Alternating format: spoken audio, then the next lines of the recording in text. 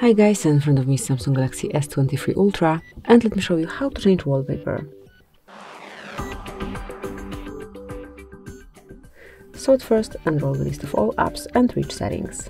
Then find and select Wallpaper and Style and click on Change Wallpapers.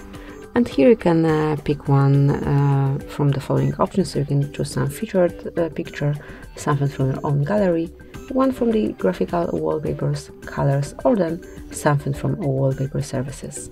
Let me choose something from graphical wallpapers, for example this one, and then click on Next. This is how it will look like, and then click on Done to apply the change. As you can see from now on, the picture is assigned to both home and lock screen. And this is it. Obviously you can change it whenever you wish. Thank you for watching. Please subscribe our channel and leave the thumbs up.